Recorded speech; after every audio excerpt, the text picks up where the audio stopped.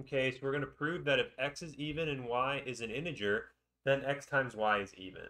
So this basically says that if we have an even integer times any integer, then their product is going to be even. Okay, so proof. So we know that x is even. So this implies that x is equal to 2k, where k is an integer. Okay. And of course, now this implies that x times y is equal to 2k times y, which is equal to 2ky. Now we have that xy is equal to 2 times an integer. Because if k is an integer and y is an integer, that means this is an integer. And that is the definition of even. That means that xy is even. And that's what we wanted.